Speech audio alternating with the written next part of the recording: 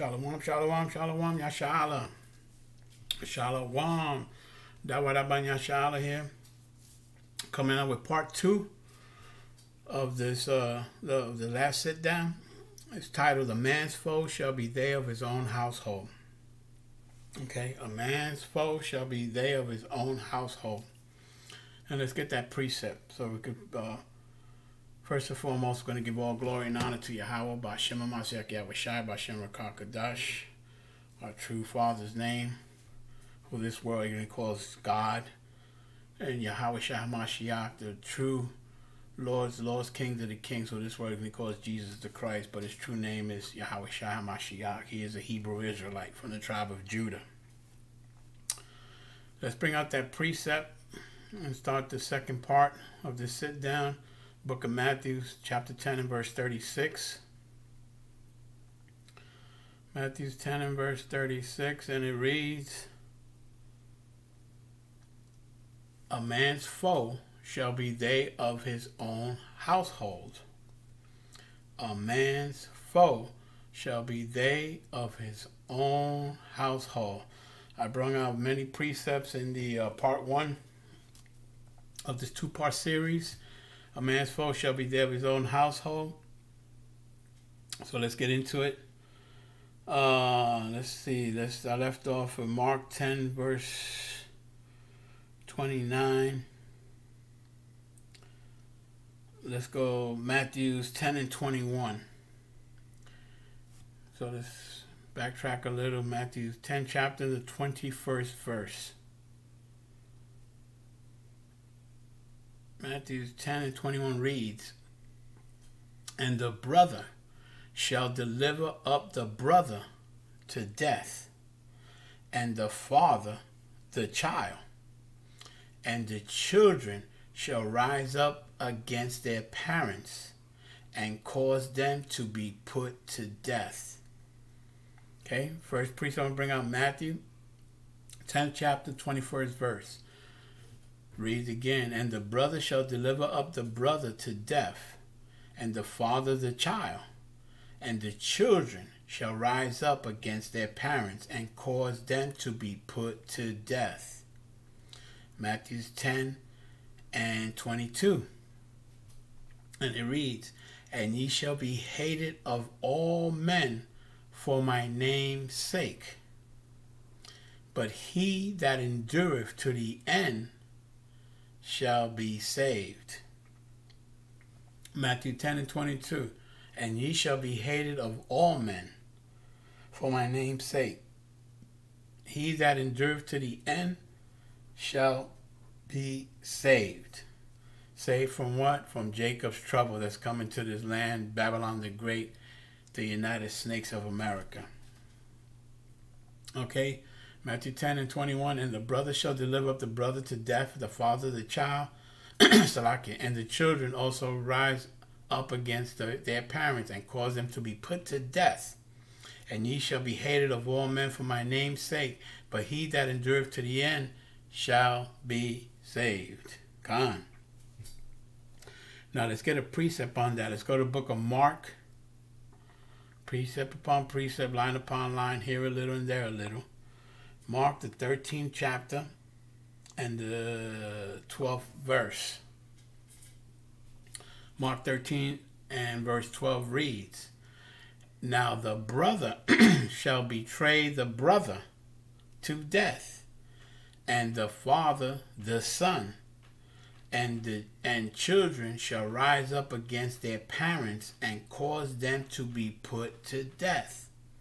Mark 13 and 13, "And ye shall be hated all men for my name's sake, but he that endureth unto the end, the same shall be saved."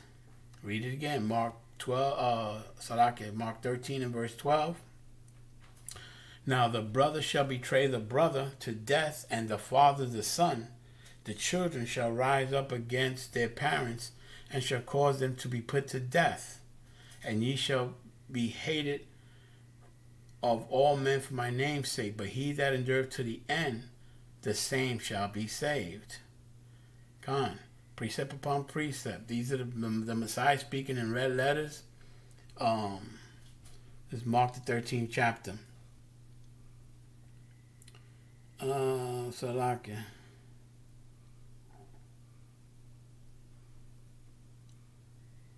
Let me just go back to the book of Matthew to prove a point.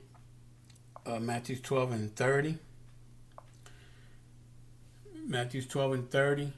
That if you're not with the Messiah, if you're not going to take the cross and follow him, this is what he says in red letters. Matthew 12 and 30. He that is not with me is against me. And he that gathereth not with me scattereth abroad. Point blank and period. If you're not with the Messiah, you're against the Messiah. I just want to prove that point. Okay, let's continue with the lesson. Let's go to the book of Luke. The book of Luke, 12th chapter and the 51st verse.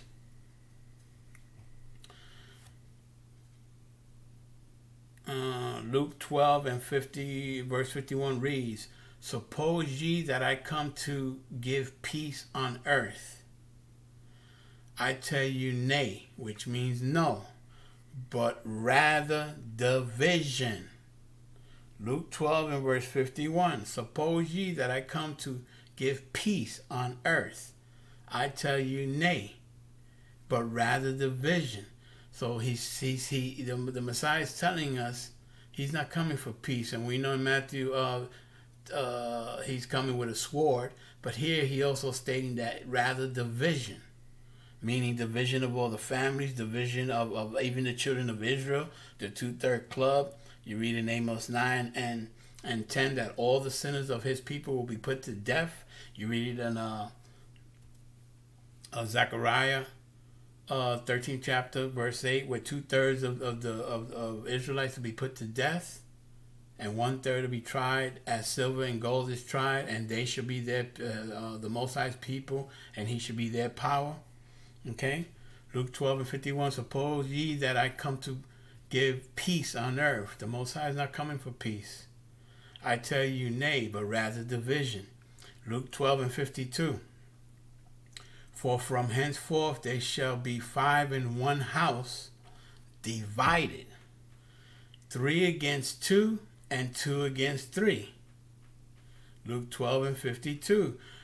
For from henceforth they shall be 5 in one house, divided, 3 against 2, and 2 against 3. Luke 12 and 53. The father shall be divided against the son, and the son against the father. The mother against the daughter, and the daughter against the mother. The mother-in-law against the daughter-in-law, and the daughter-in-law against the mother-in-law. I mean, point blank and period. It states that he's not coming for peace, but he's coming for division. These prophecies, that's why a man's foe shall be they of his own household. They turn around, turn against you when you tell them that you're in the truth and you're observing the Sabbath. You can't go out on Friday sundown, Saturday sundown. You don't want to honor these mad folly holidays here, Thanksgiving, Xmas Day, and the 4th of July, and so forth and so on. They say that you're being the outcast, and that's what you will. You will be. You be an outcast of your own family. That's why the Messiah says he's not coming for peace, but he's coming for division. And I'm going to read it again. Luke 12 and 53. The father shall be divided against the son against the father, the mother against the daughter, and the daughter against the mother, the mother-in-law against the daughter-in-law, and the daughter-in-law against the mother-in-law. I mean, it's written out here. It's in red letters. Yahweh Shai Mashiach speaking. Again, take it any way you want to take it. These are not my words. I'm just a messenger. Let's go get another precept, book of Luke 12 and Luke 21 and 16. Luke 21 and verse 16. Luke 21 and verse 16 reads, Salakia.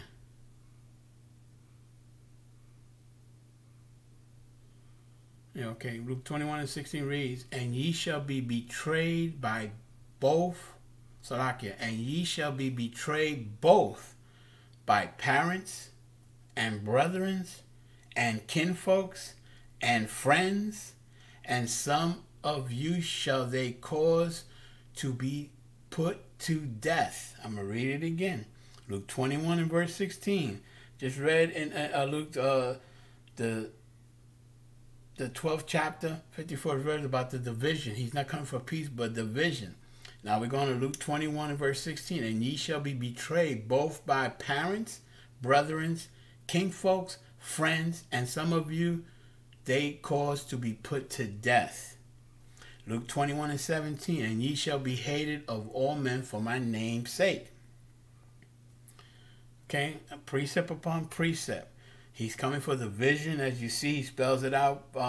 Betrayed by parents, brethren, kinfolks, friends, and some of you, they will cause to be put to death. A man's foe shall come from his own household, to include Yasha'Allah, the 2/3 club, mocking and scorning against the brothers, pushing the truth out there, feeding the flock in sincerity, and they want to mock us.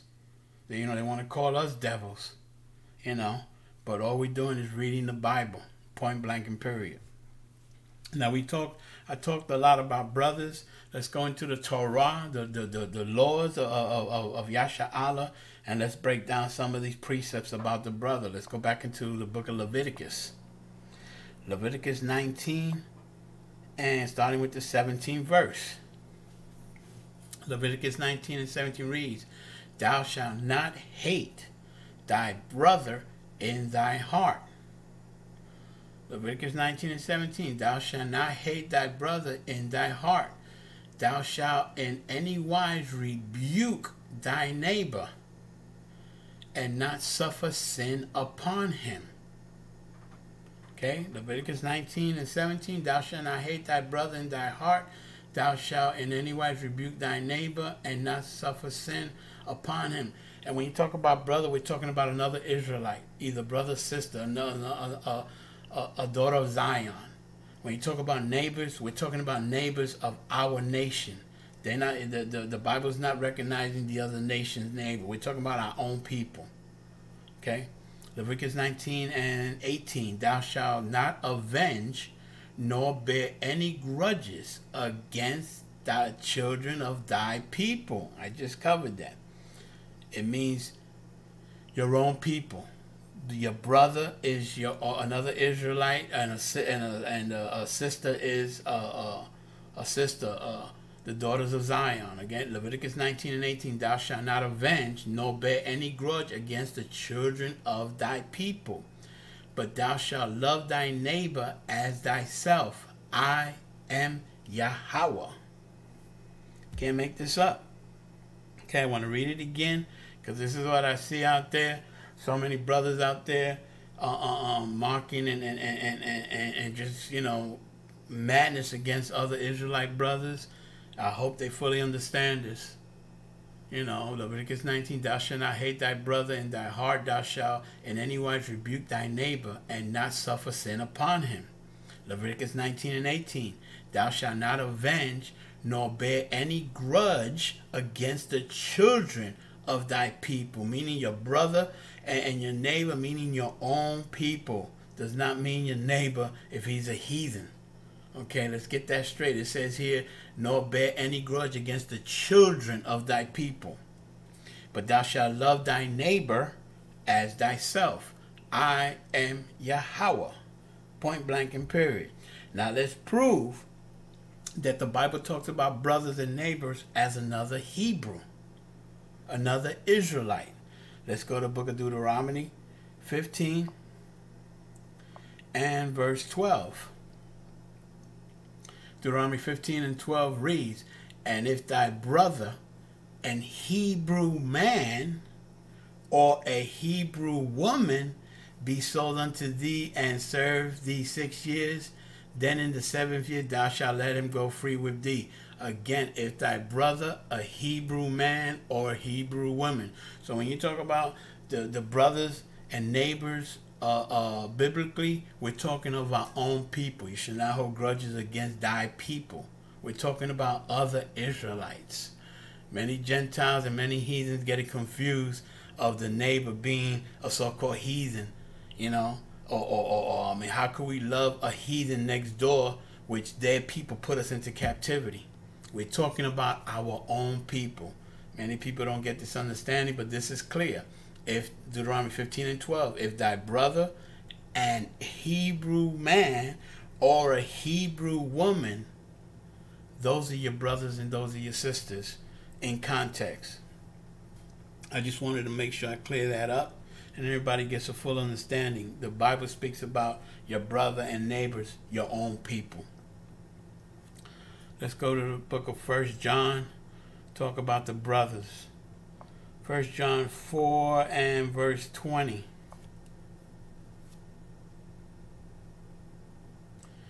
1 John 4 and verse 20, and it reads, if a man say, I love the Most High, and hateth his brother, he is a liar. Just reading it verbatim. 1 John 4 and verse 20. If a man say, I love the Most High, and hateth his brother, he is a liar. For he that loveth not his brother, whom he hath seen, how can he love the Most High, whom he has not seen? This clears about it. All you so-called Israelites out there that are talking about that the all Israel, you know, from the black tribes, and saying that the our so-called brothers of Indian descent and our Hispanic brothers are not Israelite. That's evil as hell. That's evil as hell. That's why I'm bringing these out. And if the shoe fits, wear it. If the shoe don't fit, then don't wear it. But there's a lot of brother, a lot of hatred. Like I say, a man's foe shall be of his own household, meaning from our own family, Yasha Allah also. A lot of madness and folly. A lot of brothers out there talking about that our Native American and Hispanic tribes are not part of Israel. That's folly and madness. We're under the same curse, Deuteronomy curses.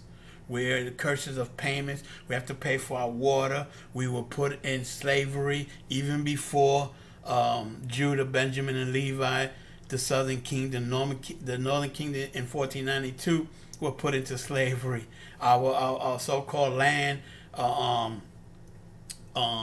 rich port, as they call Puerto Rico, as I am from the tribe of Joseph and the tribe of Ephraim, you know, put us into captivity, killed our forefathers. They, you know what I mean? I mean, it is what it is. But we have brothers out there that, again, they don't love their brother. And that's why I'm bringing this out. 1 John 4, if a man say, I love the Most High, hate his brother, he's a liar. For he that loveth not his brother whom he has seen, how can he love the Most High whom he has not seen? Again, if the shoe don't fit, don't wear it. If it fits, it's for you. If it hits the core of your soul, take it as you want to take it. Just reading the Bible. Let's continue. 1 John 2. A lot of madness out there with you know, from Yasha Allah, our own people, talking about that we're not Israelites. That Issachar Mexican brothers are not Israelites. You know what I mean? Being oppressed, being, you know, come on. If the Most High, it hasn't opened that up to you, he ain't dealing with you. Point blank, period. 1 John 2 and verse 10. 1 John 2 and verse 10. He that loveth his brother abideth in light, and there is none occasion of stumbling in him. He that loveth his brother abideth in light, and there is none occasion of stumbling in him. 1 John 2 and verse 11. But he that hateth his brother is in darkness, and walketh in darkness, and whether not whither he go, because that darkness has blinded his eyes. Khan. All praise and glory, Yahweh Shem Hawishai Brakatham. But 1 John 2 and 11, but he that hateth his brother is in darkness, and walketh in darkness, and he knoweth not whither he goeth, because the darkness has blinded his eyes. You can't make this up, man. If you hate your brother, you're not of the Most High, point blank and period, and you're a liar. You know, again, if the shoe don't fit, don't worry about it. But if it fits, and you're one of these brothers out here saying that our Native American indigenous people that were killed out here and slaughtered and murdered are not Israelites, and our Hispanic tribes are not Israelites, you need to repent. Thus saith the Lord, thus saith the Holy Bible. Any problems, send me a comment and prove me wrong. Prove me wrong. Many artifacts, so much facts out there and to prove that we are Israelites. Point blank and period.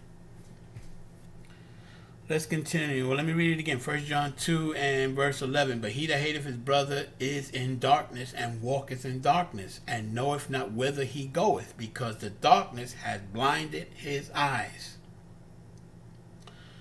1 John 2 and 12. I write unto you, little children, because your sins are forgiven you in my name's sake.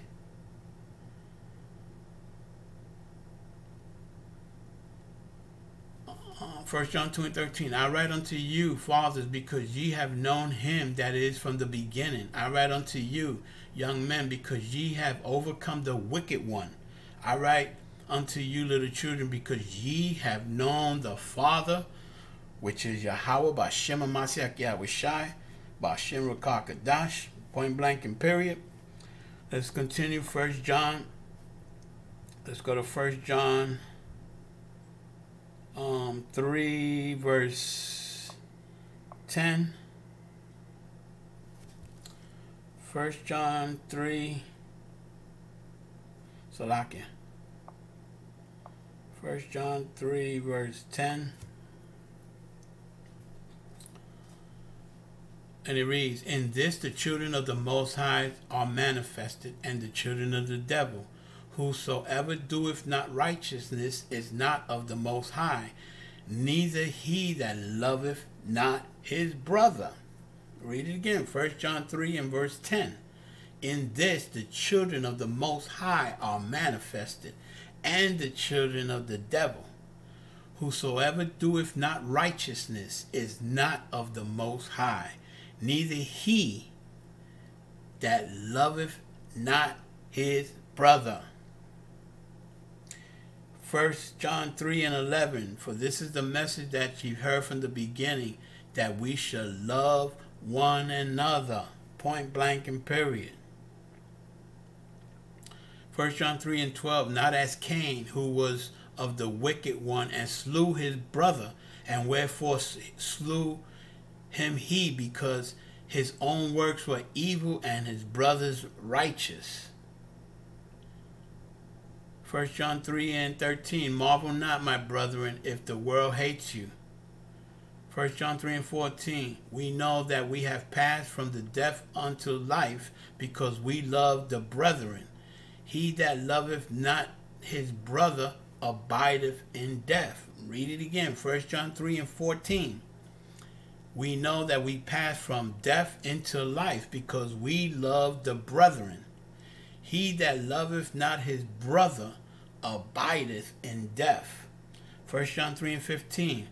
Whosoever hateth his brother is a murderer.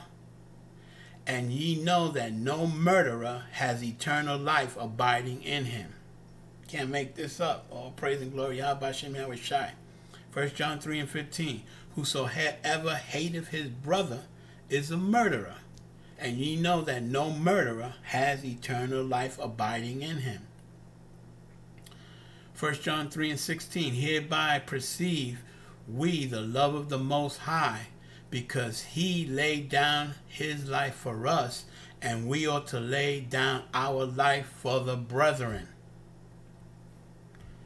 1 John 3 and 17. But whoso hath this world's good, and sees his brother have need, and shutteth up his bowel of compassion from him, how dwelleth the love of the Most High in him? If you see that a brother's in need, and you just turn your back on your so-called brother, You're a murderer. I mean, you're a murderer, and the Most High is not dealing with you. Point blank and period. I'm gonna read it again. 1 John 3:17. But whoso hath this world's good, and see his brother have need, and shutteth up his bowels of compassion from him, how dwelleth the love of the Most High in him? Can't make this up, man. Again, a lot of madness out there. A man's foe shall be of his own household, to include Yasha'Allah. Or you brothers out there saying that our Indian or indigenous people that were murdered, raped, robbed out here are not Israelites, and the Hispanic tribes are not Israelites. Y'all need to repent. Thus saith the Lord, thus saith the Holy Bible. You're a murderer if you don't repent, and a murderer is not going to get eternal life. Point blank and period. Just wanted to bring that out. Just wanted to bring that out. To sit down. Again, a man's foe shall be there with his own household. I hope it was edifying, Yasha'Allah. We need to endure to the end. Our kingdom is nigh, as we see the Most High, and the King is with his wrath and judgment per Zephaniah 3 and 5, casts his judgment every morning, and it faileth not. The fires, the storms, the pestilence, the locusts, all casting his weapons of indignation out here in this wicked land, Babylon the Great, the United States of America. Love your brother, your Israelite brothers and sisters out there. We need to unite. Our kingdom is coming. And with that, I say shalom.